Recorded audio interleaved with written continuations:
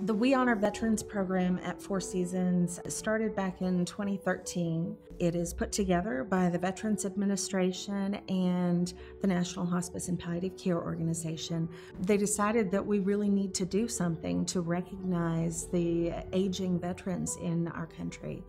I'm John Knapp, retired Navy captain. I flew airplanes for the Navy for a number of years and became involved with the Military Officers Association of America chapter in Western North Carolina. And I'm Jan Buchanan. I'm a chaplain and bereavement counselor with Four Seasons. As of this date, this week actually, we will have done 215 pinning ceremonies.